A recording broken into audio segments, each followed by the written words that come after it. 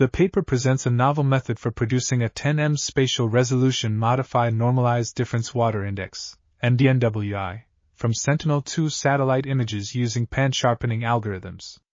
For popular pansharpening algorithms, including principal component analysis, PCA, intensity hue saturation, IHS, high pass filter, HPF, and Attribution wavelet transform, ADWT, were applied to produce 10M MNDWI images from Sentinel-2 images.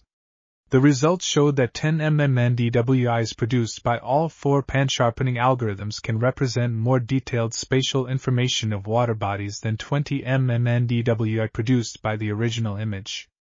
Moreover, although HPF can produce more accurate sharpened images and MNDWI images than the other three benchmark pansharpening algorithms, the ATWT algorithm leads to the best 10M water bodies mapping results. The paper concludes that MNDWIs at the 10M resolution can extract more accurate water body maps than 10M NDWI and 20M MNDWI. This article was authored by Yihang, Zhang, Feng, Ling, and others. We are RTCLTV, links in the description below.